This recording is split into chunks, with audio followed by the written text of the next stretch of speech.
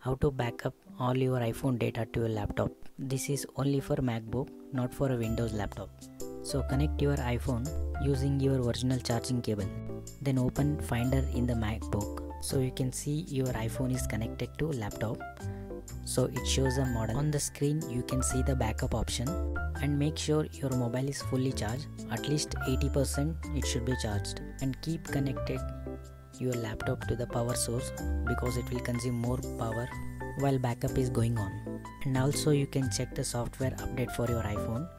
The latest software you can check below. Check for the software update option. So now we select the backup option. Backup all the data to this Mac. From iPhone to this Mac, you need to select this option, and do not click this encryption option.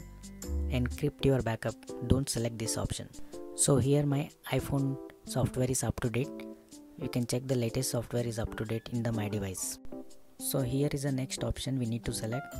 Automatically sync when this iPhone is connected. So whenever you connect your iPhone, it will be automatically backed up without clicking a backup option. Here you can see how much data I have in my iPhone. So 71 GB of data I have in my iPhone, and some documents files also, and applications.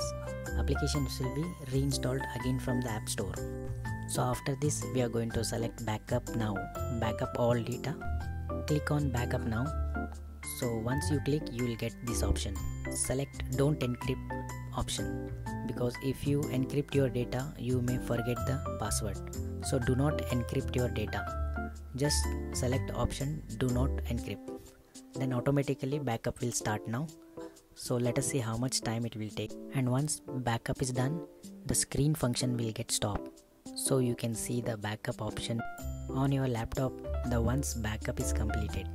You can disconnect your mobile from laptop, and same procedure will be followed once you want to see all your backed up data again on your new iPhone.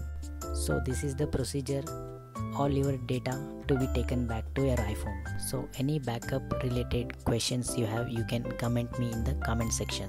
So if you like this video, please subscribe my channel. We'll be coming up with the newer videos like this. Thank you for watching this video.